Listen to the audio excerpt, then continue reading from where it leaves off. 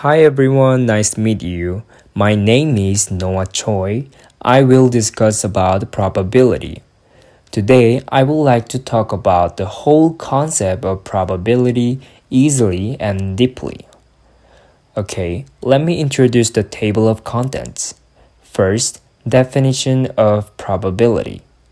In this part, we're going to learn what is probability correctly. And second, the origin and history of probability. We are going to know and understand why before people needed to study probability, and we will discuss when and where it came from.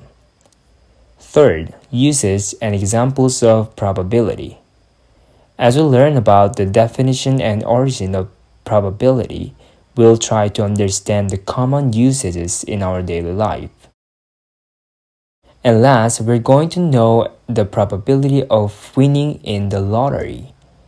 To solve that problem, we need to understand the basic concepts regarding probability first. So, later on, we will handle those concepts as well. It would be a good tip for you. I hope so.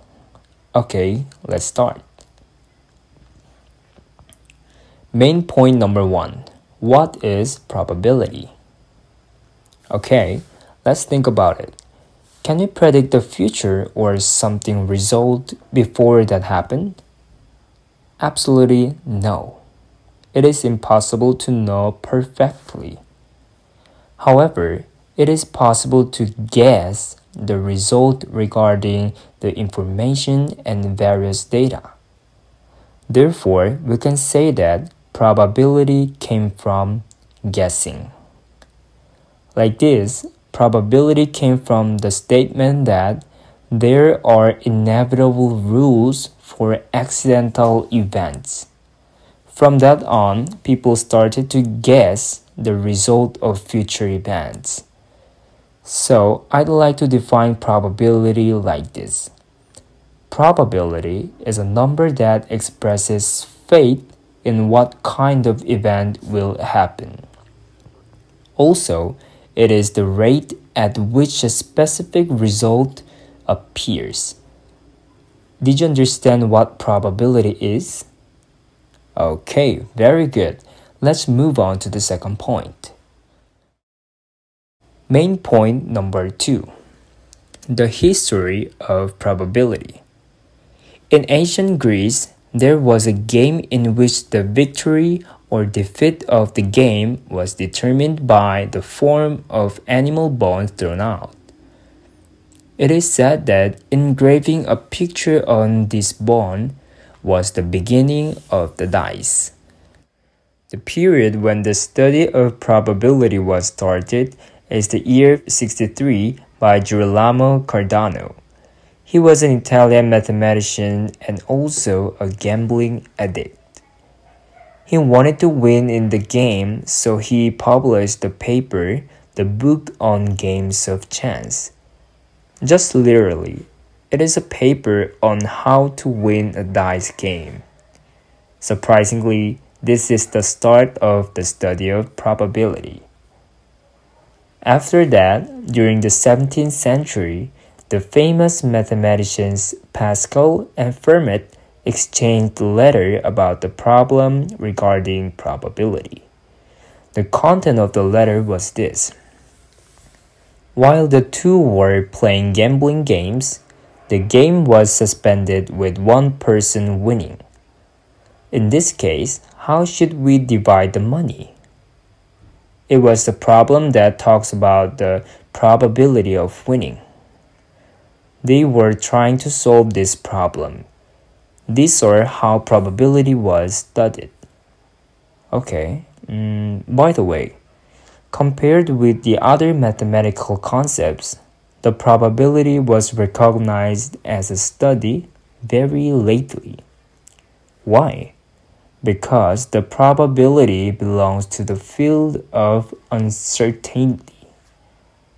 Like this, before people thought that probability depends on God's will. So they thought that we are not qualified to know about that field. Even the famous Greek philosopher Plato mentioned this question. He said, "It's a fraud to discuss the probability." It is the reason why probability was studied very lately. Okay, main point number 3. Let's talk about the uses and example in our daily lives. The first picture is predicting the weather. Really, it is amazing technology to predict precipitation, isn't it? Second, statistics. Even in mathematics, we use probability frequently, especially in statistics or the organization of data. Third, it's gambling. Gambling is one of the oldest uses in our lives. The card game, dice, and so on, those are the games based on probability. Main point number 4. Probability of winning the lottery. This is our last discussion today. As I mentioned earlier, to solve this problem, we need to understand some mathematical concepts first. So I will explain the 3 important concepts briefly. Number 1, factorial. Factorial is product of all positive integers less than or equal to a given positive integer and denoted by that integer and an exclamation point. So when we see the formula, n factorial means n times n minus 1 times n minus 2, n minus 3, n minus 4 until the number of n will be 1. It is the concept of factorial. And number 2, permutation. It is a mathematical calculation of the number of ways a particular set can be arranged. Where the order of the arrangement matters, the formula is the total number n factorial and total number minus the selected number r factorial. Number 3, combination.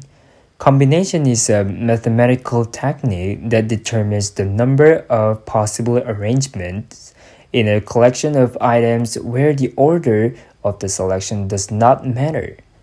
We're going to use this concept to solve the problem of probability.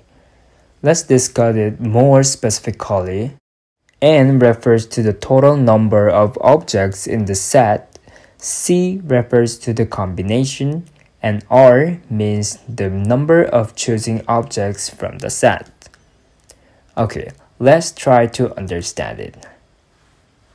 Choose one among 4 will be 4C1 equals to 4 because we are choosing 1, 2, 3, 4. Okay. And another example, choose 2 among 4. It will be 1, 2, 1, 3, 2, 3, 2, 4, 3, 4.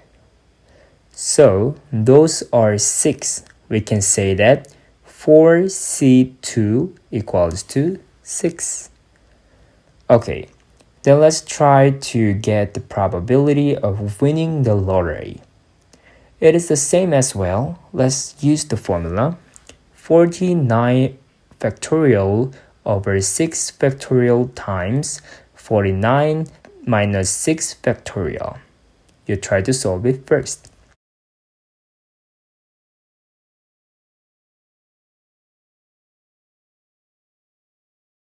Okay, the answer is 13,983,816.